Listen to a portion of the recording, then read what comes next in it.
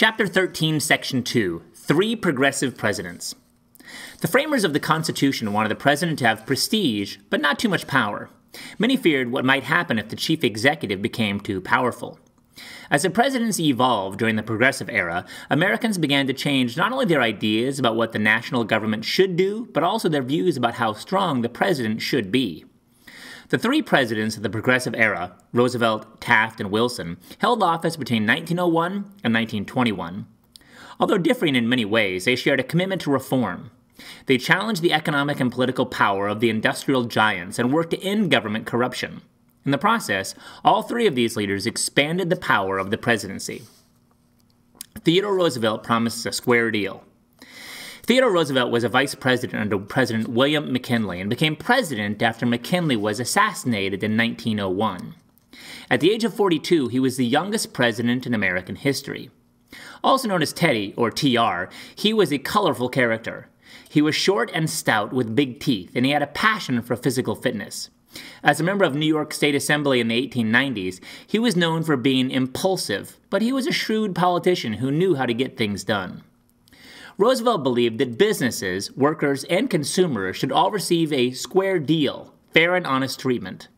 His program of reform, which became known as the Square Deal, focused on regulating big business and protecting workers and consumers. Roosevelt believed the country needed a strong president. "I believe in power," he once said, but he thought that presidential power should be used to benefit all Americans. Describing himself as the steward caretaker of public welfare, he asserted that a president should take any actions necessary for the common good, as long as the Constitution did not forbid them. Taft continues reforms. After Roosevelt served 2 terms, he supported William Howard Taft, a member of his own cabinet and a former judge from Ohio, to succeed him in 1908. Roosevelt was confident that Taft would continue his reform program. The two men could not have been more different. Roosevelt was outspoken and loved the limelight, while Taft was quiet and reserved. Whereas Roosevelt took bold action, Taft was cautious. In short, Taft was a reluctant, lackluster campaigner. Nevertheless, Roosevelt's support helped him to sail to victory. As president, Taft continued reform efforts. He fought to limit the power of big corporations and added land to the national forest system. However, on other issues, Taft parted company with progressive reformers. Progressives wanted lower tariffs on imported goods. Lower tariffs would make foreign products less expensive for American consumers. They would also increase competition, so that American producers would have to lower prices. Big business favored high tariffs. Taft had campaigned for president on a low-tariff platform, but in 1909, he agreed to sign the Payne-Aldrich bill, which raised tariffs. This action tarnished Taft's record as a progressive. The election of 1912. The presidential campaign of 1912 centered on progressive reform. Roosevelt believed that Taft had betrayed progressive ideals. For that reason, he decided to run for president again in 1912. When the Republicans chose Taft as their candidate, Roosevelt decided to run as the candidate of a third party, a political party outside the two-party system. Roosevelt's party was called the Progressive Party, but was nicknamed the Bull Moose Party after he declared his readiness by exclaiming, "I feel as fit as a bull moose." The 1912 election also featured 2 other candidates. Woodrow Wilson, a man of strong progressive ideals, represented the Democratic Party. Labor leader Eugene V. Debs, running on the socialist ticket, advocated more radical change, calling on voters to make the working class the ruling class.